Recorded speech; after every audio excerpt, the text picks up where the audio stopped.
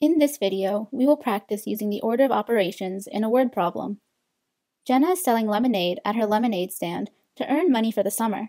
Her recipe involves the juice of 4 lemons, and she knows that each lemon provides about 40 milliliters of juice.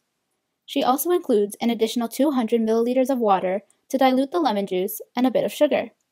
If we were told that there is 100 grams of sugar per liter, how many total grams of sugar are in this recipe? Let's take this problem step by step. First, we can find the volume of the diluted lemon juice in milliliters. If each lemon gives 40 milliliters of juice, and there are 4 lemons in this recipe, write an expression for the total volume in milliliters after adding 200 milliliters of water. That's right. Each lemon gives 40 milliliters of juice, so that's 40 milliliters for each of the 4 lemons. 40 milliliters plus 40 milliliters plus 40 milliliters plus 40 milliliters, which is 40 milliliters times 4 lemons. Then we add another 200 milliliters of water. 40 times 4 plus 200 is our expression for volume.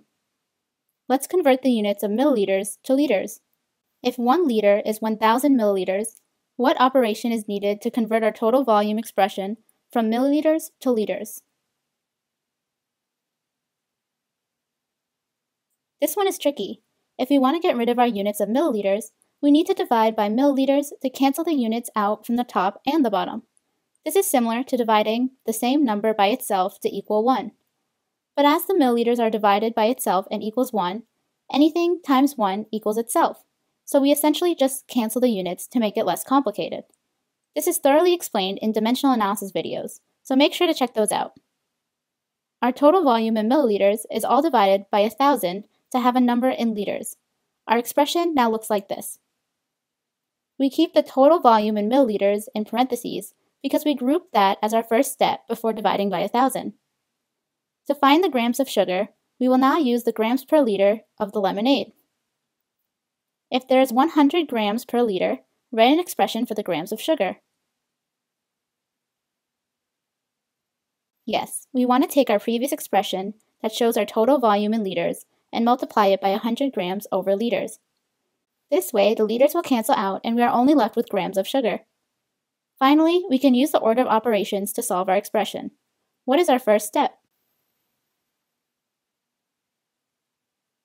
Exactly, we can recall PEMDAS, or please excuse our dear Aunt Sally, to remember that the first step is P, standing for parentheses. We want to solve everything within the parentheses first. However, should we solve the multiplication or the addition first? Well, going down the list of PEMDAS, multiplication comes before addition, so we will solve 40 times 4 and then add the 200 milliliters. How does our expression look after solving everything within the parentheses? Yes, 40 times 4 plus 200 is 360. But what does this number mean again? This is 360 milliliters of lemonade. Why don't you try to solve the rest? How many grams of sugar is in Jenna's lemonade? Jenna makes 0.36 liters of lemonade from her recipe after dividing 360 milliliters by 1,000. Lastly, we will multiply 100 by 0.36 to get 36 grams of sugar. It's important to keep track of all the information we are given and note what and why we are doing each math calculation as we get closer to finding the overall solution.